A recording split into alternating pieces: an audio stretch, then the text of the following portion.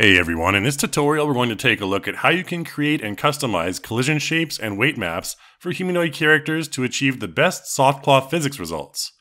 We're going to demonstrate two different ways to paint weight maps which allow us to manipulate the soft cloth behavior. Let's start off with the basics by creating collision shapes using this humanoid character to demonstrate. You can see there are a lot of accessories here. In general, clothing like pants will be bound to the character's body mesh at varying skin weight levels, so it's really only looser items like capes, dresses, or skirts that interact with collision shapes. In this case, we need to add the cloth effect to both cloth 01 and cloth 02, which are the two parts of the character's cloak. We'll need to start off by creating a collision volume for our character, so let's hide all of the accessories to simplify the scene. Then select the character and enter into the Character Collision Shape Editor. I'll check Collision on and show active shapes, of which there are none yet.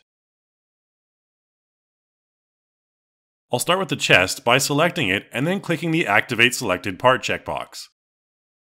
You'll need to use the Transform, Rotate, and Scale gizmos to adjust the size and position of the collision shape to cover the upper body of your character. The collision mesh should align with the character mesh as closely as possible. The process is the same for the other collision shapes. Create them and align them with their respective body parts.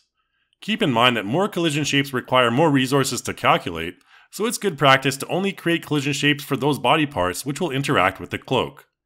In this case, we don't need them for the head, shoes, or lower legs, for example. Okay, now that that's done, let's look at painting a weight map using Blender. I'll start by selecting the cloth 01 mesh and exporting the selected item to OBJ from the File menu.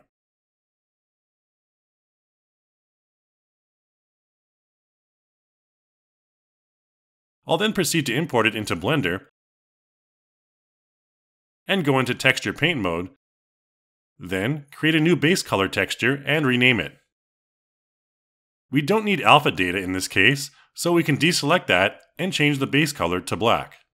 I'll change the display to the weight map we just created, and you'll see the UV outline appear. What I need to do next is paint the area that I want to have a soft cloth effect white. Any part that needs to be fixed to the character, like the collar in this case, needs to remain black. It's also a good idea to use the Soften tool to create a softer gradient between black and white to create a smoother and more gradual effect.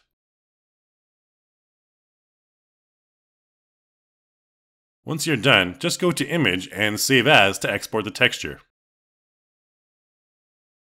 Back in Character Creator, I'll make sure the same Cloth 01 mesh is selected, and then activate Physics from the Physics tab. I'll then proceed to load in the weight map that we just created. After it's loaded up, I can then double-click on General to load some physics preset values, and then a test motion. Be sure that you have both rigid and soft cloth simulation enabled in the toolbar to see the simulation.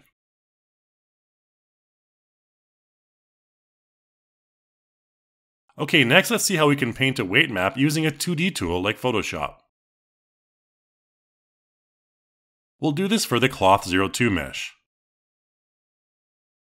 Once it's selected, I can go over to the Material tab and find the base color texture. To export it, you can either save and import manually, or else simply use the Launch button, which will launch the base color map, and then launch the UV map as well. In Photoshop, you'll end up with both the base color and UV maps. The next step is to right-click on the UV reference layer and duplicate it to the base color project. This allows us to align it with the base color pattern texture, so we can see where we need to paint our weight map. You can confirm this by comparing the pattern at the base of the character neck in Character Creator and the position of that same pattern in Photoshop. In this case, the black area should be on the right side of our wireframe as that coincides with where the mesh connects to the character's neck. To start painting, let's select the UV reference layer and use the Object Selection tool to select the area that we want to paint, which is the wireframe for the cape. I'll then proceed to use the brush tool to create a monochromatic gradient similar to what we did earlier in Blender. Again, it's important that the connection point to the character is solid black, with a soft gradient to the part of the mesh that you want to be influenced by soft cloth physics. After we're done, we can save it out from Photoshop as weightmap02.png and then proceed to go into iClone and load it up the same way.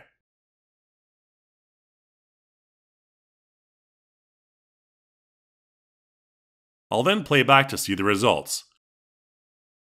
You'll notice right away that they are not ideal, as both of our soft cloth layers are breaking through each other. To resolve this, you can go into Project Settings and activate Soft versus Soft Collision.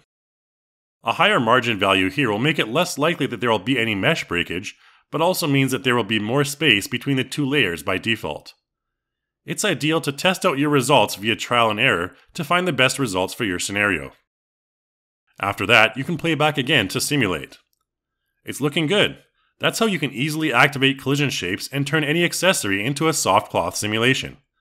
Thanks for watching everyone, and I'll see you in the next video.